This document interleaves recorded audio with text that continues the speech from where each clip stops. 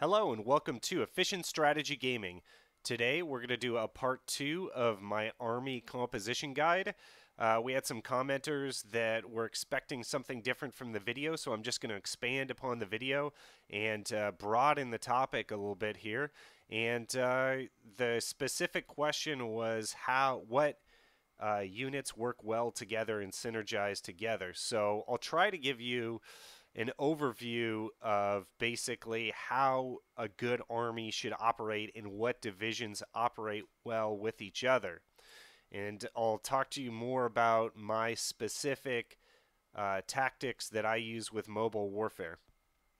So as you can see here, we're as Germany, and we're ready to start up World War II. I have different divisions here in each one of my armies. And let's go over a basic infantry army.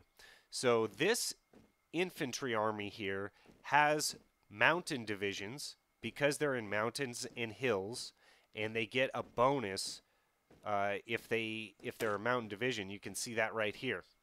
So that's why this army is in this particular location and built out the way it is. So you're only allowed to have so many mountain divisions in your overall forces.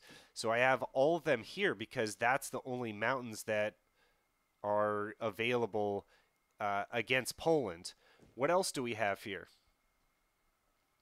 I've also built out an artillery template just to get our soft attack up, and I deployed it in this army just to get more soft attack. Then we also have some AA sprinkled in here to compete with the Polish air. But also, after we take out Poland, we're going to go for the Low Countries, and we might face off against some English or French tanks. So I have these divisions specifically built out with a piercing of 16 to deal with tanks. So that's why this army is composed of these different types of divisions. And mainly what I did here, and this is a trick that I use in all my AI playthroughs, is I kept the base template for Germany the same.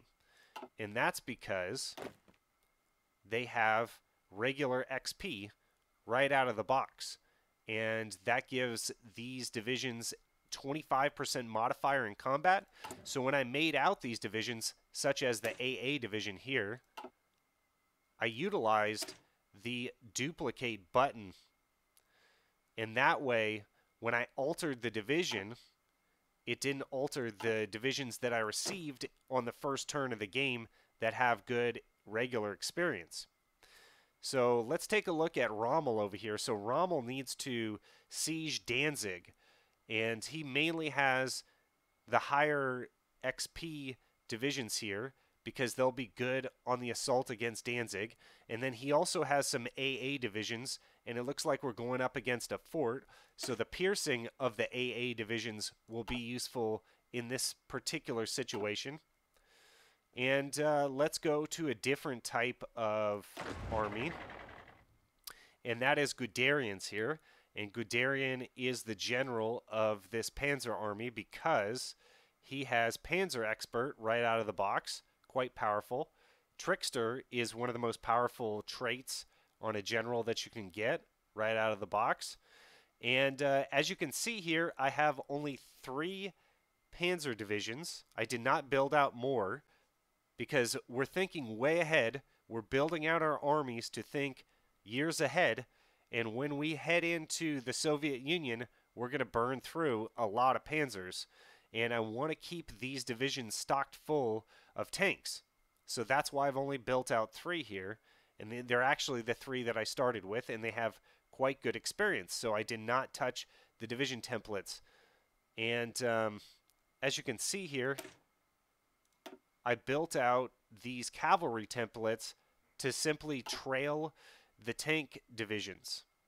So you're going to have your armored spearhead here, and then you have the motorized division to take and hold cities, and then you have the cavalry divisions to take and hold territory behind the tanks. Oh, it looks like I did build out a 4th Panzer Division there. Let's take a look at our stockpile. That's because I am building quite a few tanks, so I felt comfortable to do that. because I have a stockpile of enough tanks, and we're going to be capturing a lot of tanks from France as well. Poland does not have tanks in 1939. Okay, what else can I tell you about your army composition? Well, a good army composition will have a way of getting green air over their armored spearhead. So we are using combined arms to achieve the maximal effectiveness of our army. So you can get green air several ways. You can get green air just by having fighters. All fighters and CAS have a air superiority rating of 1, and your tactical bombers have air superiority ratings the same, I guess, but heavy fighters have 1.25 air superiority rating.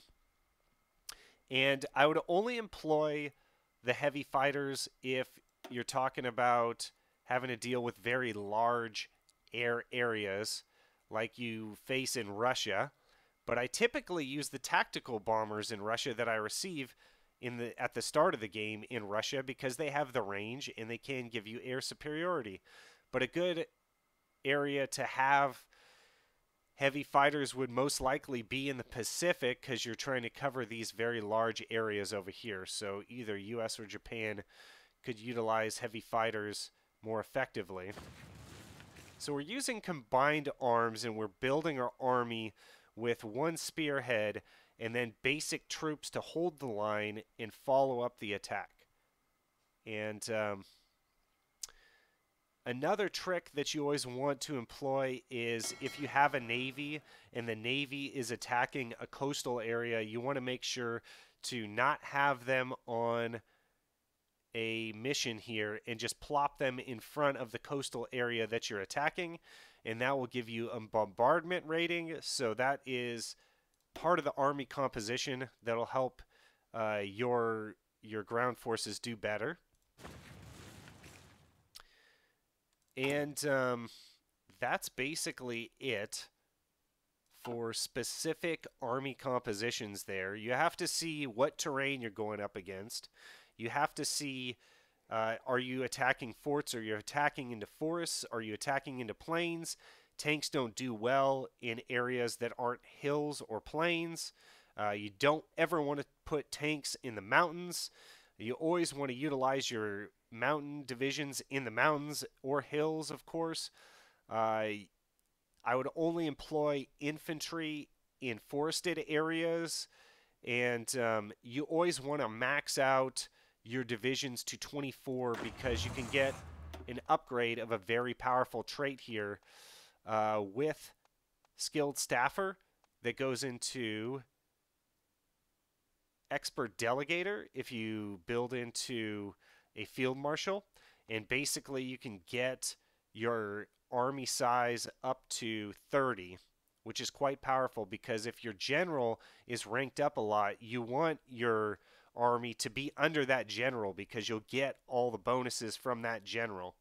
So I guess another area to talk about in terms of army composition is do not ignore your general stats and then your raw stats right here, this raw number. Yes, these stats do matter, but as you can see here, this trait of the general is going to give you some buffs. Let's see here, right here is where it should say. Skill 4. Having a higher skill than the enemy general gives the leader an extra chance to pick a counter tactic to beat the enemy. That is very powerful. So if your general is 5 and your opponent is 4, it's more likely that your general will pick a counter tactic, which is very powerful. So even if your general has a better attack skill or whatever type of rating that you want here, having a raw skill level that's higher is better in most cases. And you want to choose generals based on your overall technology that you're going for as well. So for Grand Battle Plan, you might want to have generals with higher defense. for mobile warfare, you want to have generals with higher offense. Superior firepower, a balance of both would be really good. And obviously, your army composition has to be built out to synergize with your doctrine. And I have found that researching a doctrine early is best in almost all cases. And you definitely want your army composition to follow what doctrine type that you're using. And I have videos on that. If you want to look that up, you can go ahead and look up that type of video.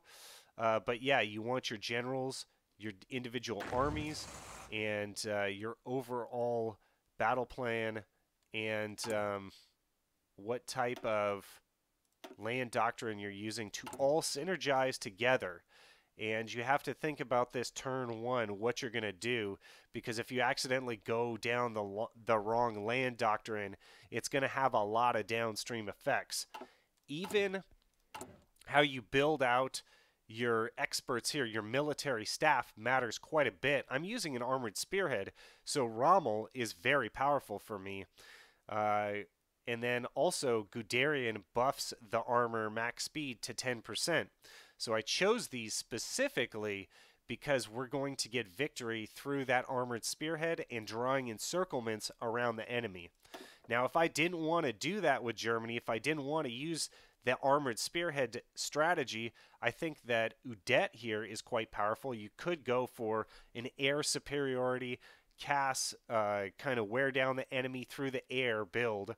And you could get a ground attack with your Cass, a plus 10%, and Udet could be quite powerful, but you'd be going away from using tanks altogether probably. You probably wouldn't produce tanks whatsoever if you employed that type of strategy. So the type of strategy you use needs to synergize with the forces on the ground.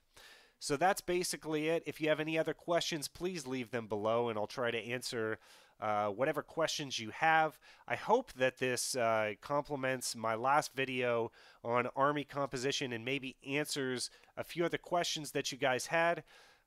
Thanks for watching the video, guys. Please leave a like and subscribe if you enjoy this type of content, and I'll see you on the next one.